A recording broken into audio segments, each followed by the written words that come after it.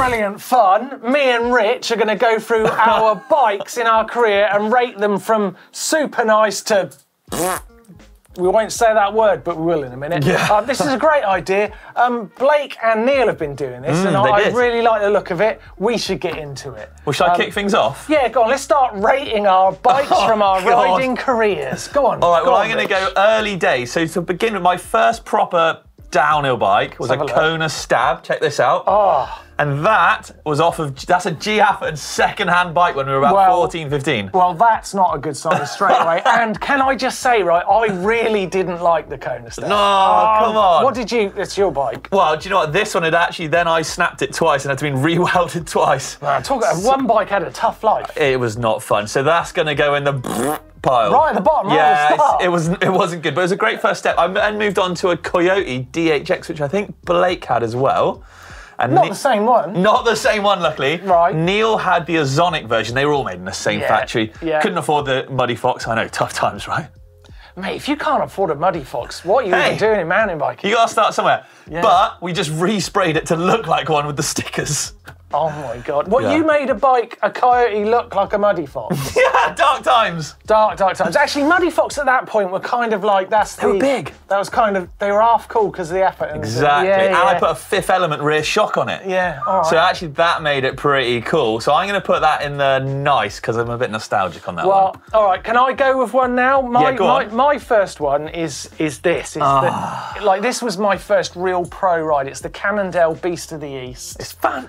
It's such a good bike. I mean, it wasn't necessarily a very good trials bike, but at the time it kind of was because a mountain bike trials bike didn't really exist. Yeah, so you just rode a rigid mountain bike. But look at it. That's iconic, and it's got the fluoro, Maguras on there. What are you saying?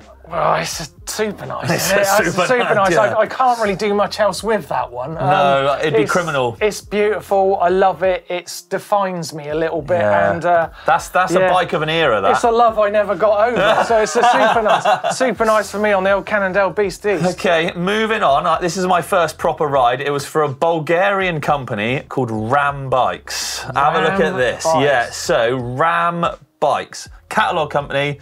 Very similar to, those I started doing World Cup 4 crosses and things. Big box section, down tube. We had like the reverse Manitous on there. I could throw some shapes and stuff, look. You could? Yeah, well, you know, still can. Yeah, it's true. Well, look at that big tux. Like Do you know what? One of my favourites, the Enduro bike, was this beauty, and it was custom sprayed for me. Green and yellow, because I was well into John Deere back then, because, you know, Somerset. Deere. Yes, the tractor version. Exactly. Did you tractor it down the top? I like to think Look so, at that shot. Amazing. Yeah, it was pretty cool. So what are you going to give it? What are you going to give it? Where are you going to go for? They were meh.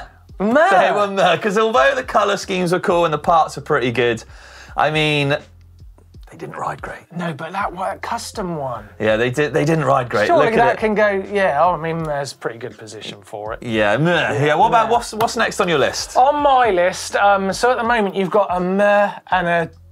Oh, and a... Yeah, okay. That's not a good start. Are we saying shit? Beep it out, yeah. Oh, but you would like us to say shit less.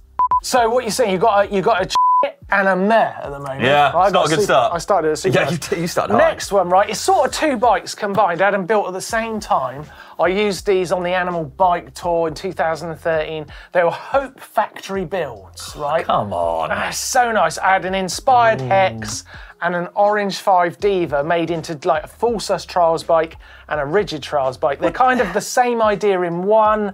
They were beautiful. I unfortunately didn't get to ride the full sus bike. Gutted. It was at a particular time in my life where I snapped my back in half. And that didn't help. So I never got to do what I had planned with it, but it was a beautiful bike. Have you still got them? No, I don't. I don't know where they are, but it's a fantastic bike. What are we giving them? I mean, I know what I'd give them. I feel this is super nice. This is... I can't put it anywhere else. Go on, what are you giving it? Super nice. Super nice. Even though you didn't ride one? Well, one of them I didn't ride. The other one I rode, and I feel like it was just, it was the last bike I actually rode. Can I really give it less than it's a super nice, man. It's a super nice. Well, let's go with what you come out swinging. Okay, so after Ram, I then... time in life, I moved to Jersey, so I racing died down a little bit, so I was on a few shop deals, but I actually had some sick bikes. Check out this. Yeti 303 DH with the slider rail. Yeah. Yes, check out that. Yeah. I was also on the same shop deal on a Yeti dirt jump.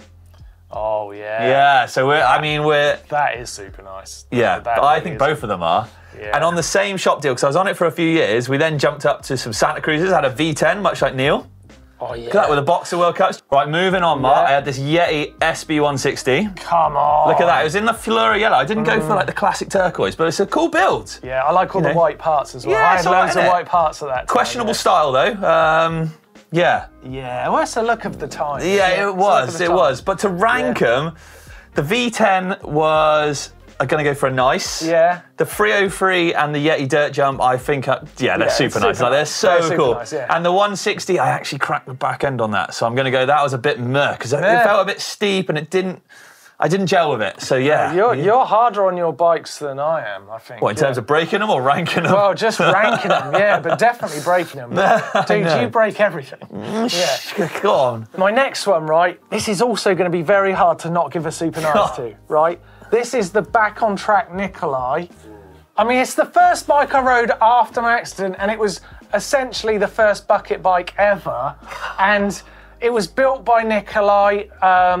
Chris Porter at Mojo did all the work around it to make it a reality. Danny Mack, Chris Ackrig and Blake Sampson pushing me off the top hill. Yeah, I remember. Dude, this bike was so cool. It basically had a Tessia sit-ski seat put on top, and that basically held me on the bike. It had Hope build on it, had Fox shocks on it. So we're giving it a meh, right? It's a super nice, man. I'm sorry. My ranking's not that interesting. It really, because you've had such sick bikes. Well, look, that one's a good one. That one's a really good one. I mean, I remember it well, and with the foxes and Let's go on to what you got next. Yeah, because I've got your another... list is more interesting. Yeah. So then after that, we then had some more proper deals come on. So I was on KTM. Oh, nice. Yeah. So we had it was KTM were trying to make enduro bikes. I had a KTM Lycan, it was called, and it was this little beauty. Oh yeah. Now the problem with this was that piddly little Fox air shock on the back, and this is when I'd started racing EWS as well, 2014. Needed a bit more on it. Oh my days, it just exploded. So you can see there we got one with a little, finale. That was my first ever, I think. Pro setup. Yeah. Hey man, I didn't know you were a pro KTM rider. That's pretty cool. That's pretty cool. It's all right, but I mean that bike. Just don't mention mountain bikes at the end of that sentence. Back in 2013 and 14, but that was a meh again. Oh really? Yeah, I'm harsh on them. I've got a really good one. Go on. It's my Canyon Sender from Fort William Down Out video. This bike was amazing. Amazing. So good. It had an electric motor on it. So it was essentially a Canyon with a throttle. It was unreal. That is amazing. And technically I won Fort William World Cup on it. Kind of. Are you the only person here in the team to have won a World Cup downhill? Well, kind of, yeah, I guess. I mean, this bike was really special, and the actual video shoot itself is one of the greatest experiences I've ever had on a bike with a team, and seeing something through to fruition. It's a super nice You keep thing. raising the bar! This bike's so good. It had just like, Works Fox kit on it. It was amazing. Sorry, it's another super nice. I'd give it a super nice. If you feel like you'd like to downgrade it, I'll take your vote. I know, because I can't, because they That's are. a hard one. Look, let's get All right, back over to me. So, I started racing EWS a bit proper now, so we moved on to a UK brand called Chemical Bikes. Right. And I'd also started a clothing company called Remap Clothing, and we had like this collab on the go, which was pretty cool. And these were the bikes. So this was the first version. Looks good. It looks all right, doesn't it? It's a catalogue bike, though. It's literally straight from China. It's a catalogue. That's a catalogue bike, which I didn't realise at the time. And then I found out it was. And this is like the team version here. You can see we had like black and yellow, because some DVOs on there, XTR.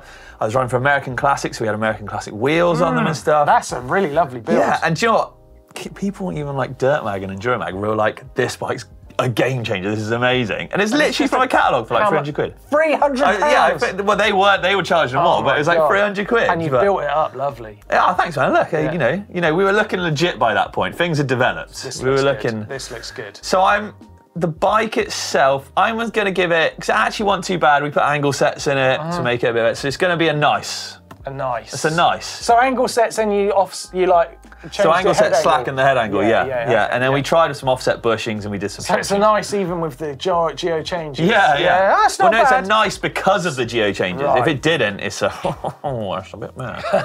Yeah. So you've only got the one super nice at the moment. Yeah, the Yeti. I mean, they deserve it. What have you got next? Next up, this is probably the one that maybe I'd give this a super nice, right? This is of course you would. This is the Random Tandem, right? Yeah. And it is an incredible bike. I'm going to be riding it again soon. I love it. It's taken me some wild places, and obviously I've ridden it with some incredible people. Rob Warner, Blake Sampson, Danny McCaskill, Brett big Tippy. list. Just so much fun. The build itself is incredible. It's got a double battery Bosch motor on it. It's got Fox shocks on it. It's got an amazing seat system built by Fabric for me. It's a bit of kit, isn't it? It's incredible. It's an incredible bike, right? So it kind of is a super nice, but I feel like to dent my list. Maybe we should go with the vote of what people on the back would say. That's what I was going to say. And I'm 100% sure everyone on the back would say, that is, if not meh. Yeah, keep going.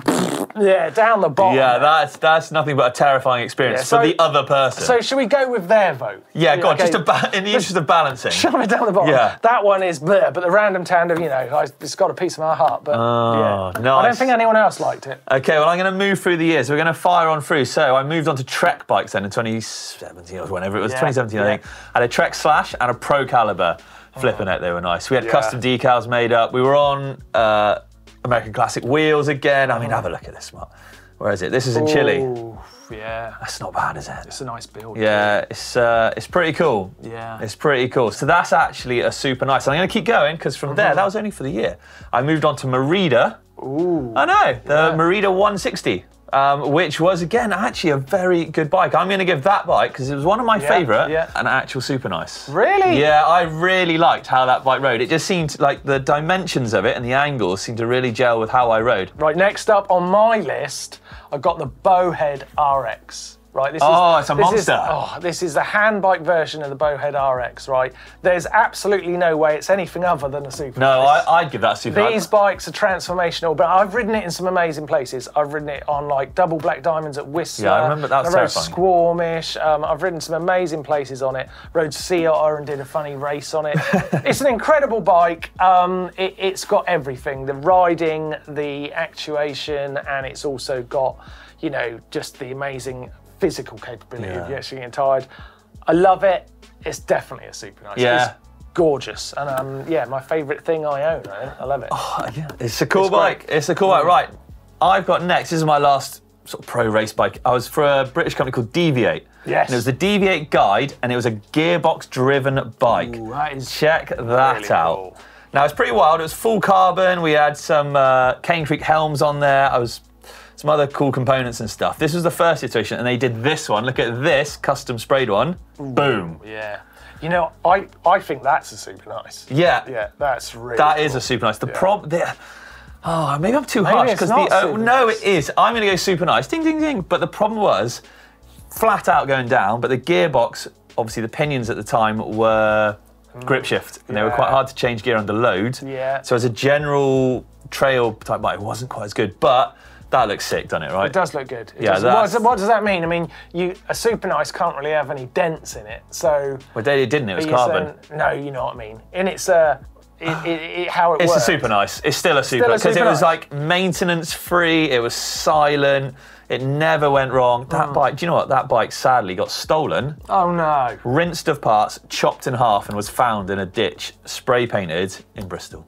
Sad times. They sprayed over the... Yeah. Oh, man. But that sucks. The guys from Deviate took the pinion off, it worked fine. Yeah, what about you? Well, this is the last one on my list, really. This is the Bowhead Reach right now. This is the front one, right? Yeah, I've had a couple of iterations of this bike. To say it's fun and lunacy is an understatement. But I think when I first got my first one and it arrived, I had it in my bedroom and I would sit on it in the house and pretend to ride it. Yeah, here's an image of me doing that. That's a lot of love. I love that bike. bike. But the one I'm going to say is a super nice is the one that I just rode at Sea Otter this year. It was a new build. It had a few prototype bits about it. Had a full throttle grip. It had spare batteries under the seat as well as on the back wheel. Is that a roll cage? It had a little roll cage thing there we were testing out. Don't know what I thought about that, but 24-inch front wheels.